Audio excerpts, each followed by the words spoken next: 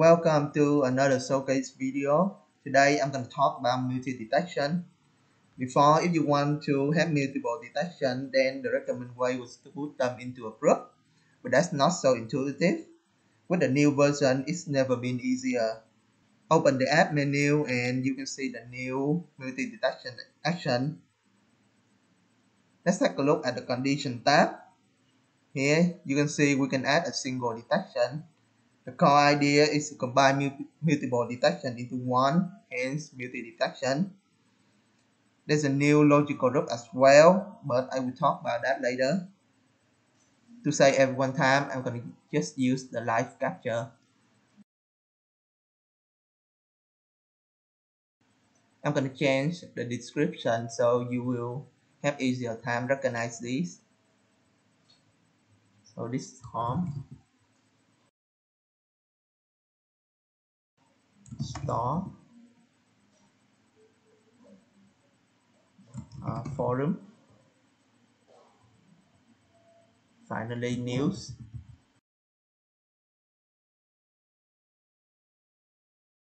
Let's take a look at the condition drop down here. Here you can see the condition is all detection success, which means all four of these must appear for on success to run. In order to know if it's success or not, I will add some toast message to it. So I'm going to add system toast message. It's a string success. Some way for the toast message to complete. Now I'm going to do the same for fail.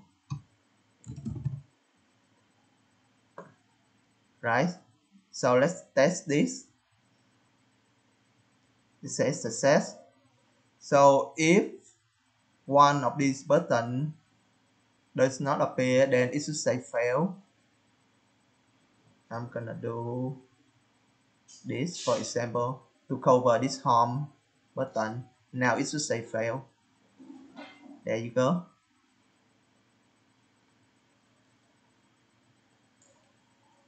There are the conditions as well. For example, one detection success, which means as long as one of these success, then the whole detection success. The other condition is pretty self-explanatory, so you can try it on your own. Let's take a look here. You can see we have an option to disable short circuit. And what's that, you might ask? For example, with the one detection success, if the harm detection success, then there's no need to check for the rest. So it will short circuit and jump right into on success.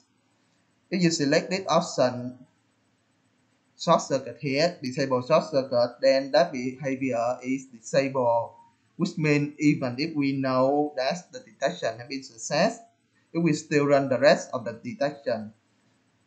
This is useful if you want to know if there's a more success detection in the chain. Okay, so this is a very basic condition. What if you want a more complex condition? That is where you will use the logical group. So let's add one. Here you can see the logical group is pretty much the same as the condition tab. In fact, the condition tab is just one logical group. Alright, so for example, I can do this. I'm going to put home and store into this logical group. Set this to one success. And I'm going to do the same.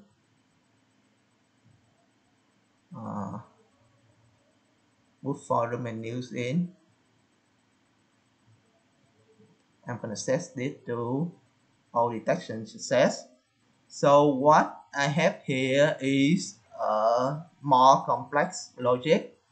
In this, it requires one of these two home or store to success in order for this group to success. And the same goes for this forum or news must success for this group to success. And the whole thing requires the two groups to success. So I just make the logic for home or store and forum or news, right? Because you can put a logical group into another logical group. In this way, you can make a more and even more complex logic or condition, right? So the possibility is limitless. All right. So that's it for this tab. Let's move on to the general tab. Here you can change some description, right? And the file option, we have the timeout and the scan rate same as before. We're missing the timeout option, the mean score option, because each of these detection already have its own score. Okay, right? Then we have some action to do. This is just some quick action that you can do. For example, the default is to do nothing, but you can select click on success, click any detection that is success, or you can click on the first success, last success, or you can swipe from all the success.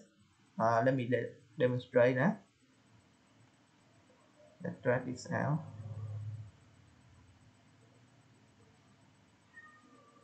So you can have easier time with this. So for example, if I select click on success, then this condition require all of these four to success. So the action will click on all four of these, right? But if I select click first success, then it will click on home. If I select click last success, then obviously it will click on news, right? So for swipe success, it will swipe from home to start to forum into news.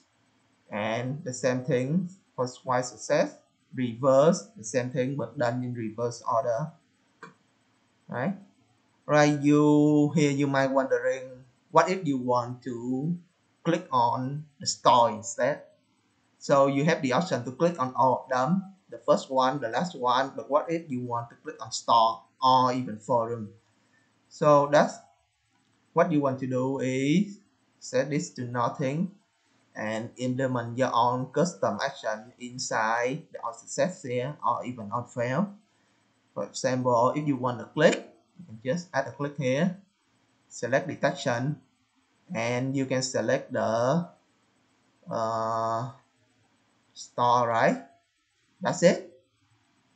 This will click on the star if the detection success, or you can click on the forum, right?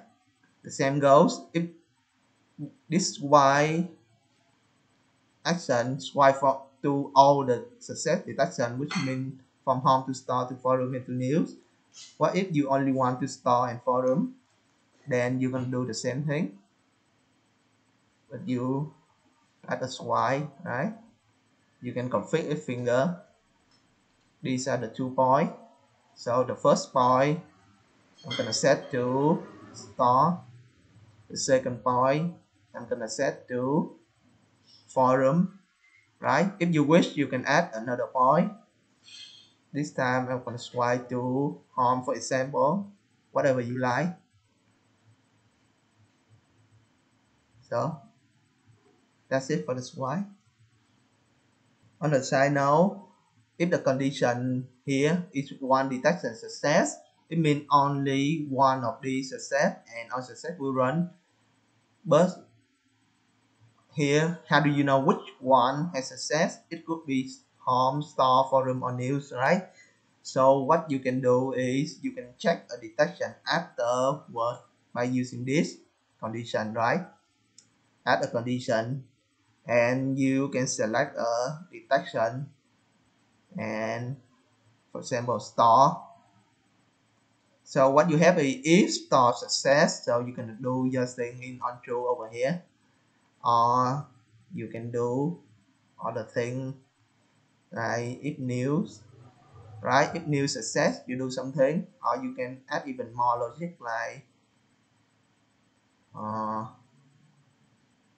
right? If store success and news success, you do different things with it.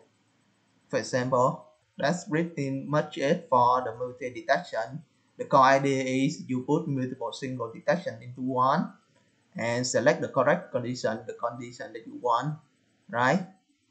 Then apply the action that you want, or if this doesn't have the action that you want, then you can implement it in here on success or on fail, and the rest is the same as single detection. All right. So if you have any question, then leave them in the comment or Discord, and I will see you guys in the next video.